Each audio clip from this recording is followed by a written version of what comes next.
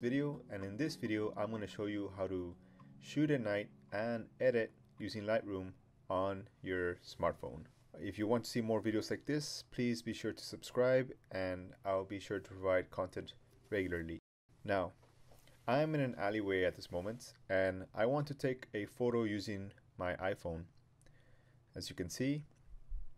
So I'm gonna open up my camera app, and actually the iPhone can shoot in RAW, but you need an external app. But I'm just using regular camera app right now. And what I'm gonna do is, after composing, I'm going to place my finger on the highlights. And what that's gonna do is that's gonna it's gonna expose for the highlights, and that's what I want. It's okay if the rest of the picture is dark, but if you expose for the highlights, it makes it much easier later when you're editing, because it's much easier to take out the detail from the shadows and the darks than to try and take detail out of highlights that are overblown. So I'm doing that a few times. Alright, so now comes the fun part. I'm using my iPhone 7 to edit this photo, but if you have any smartphone, you can pretty much do the same thing. Like I said, there is no excuse. Here's Lightroom CC. Yeah, you can actually download it for free. And I'm opening it up. Here is our photo. Now, as you can see, all the information in the highlights is preserved. And I know the photo looks really dark, but that's okay, because it's easier to take information out of the blacks and the shadows than it is to get any information from the highlights. So if I were to have shot this as a normal picture, I would have had real hard time getting those colors from the bright areas, but we can bring the shadows back. Now, I'm gonna open up the light panel, and if you know my channel, you know I like to decrease the highlights and increase the shadows. This just gives it a more dynamic range, and we're gonna start by increasing the contrast and the blacks, boost it all the way.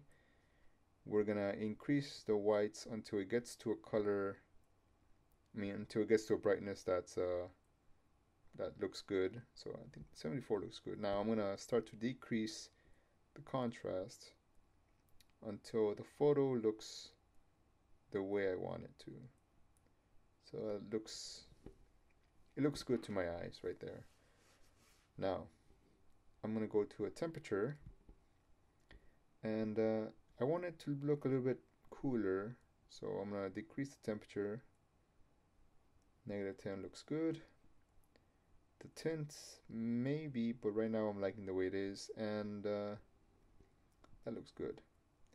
Now I'm gonna decrease the clarity, because I like when there's a little kind of glow around the neon lights, and I'm gonna give it a vignette, something like -15.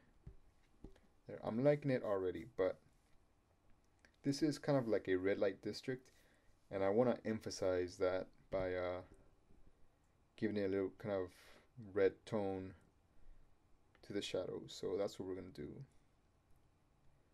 Just find something to your liking. Okay, that's looking a little bit cooler now. And by cooler I mean I like the way it looks, not temperature wise. So maybe that's too red. Bring it down a notch. And that looks good. I like the way that looks. The highlights, I could give it some kind of crazy colors if I wanted, but to be honest, I like the whites the way they are right now. So let's see what else we can do. Let's go to the mixer. I think we could play with the colors a little bit. Now this is to your liking, but actually I like the green the way it is. But that yellow,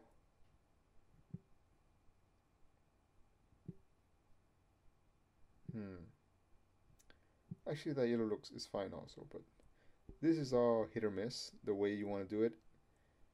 So I do like that kind of hot pink, so it's a little too saturated. I'm gonna reduce the saturation, and I'm gonna increase luminance, make it a little bit brighter.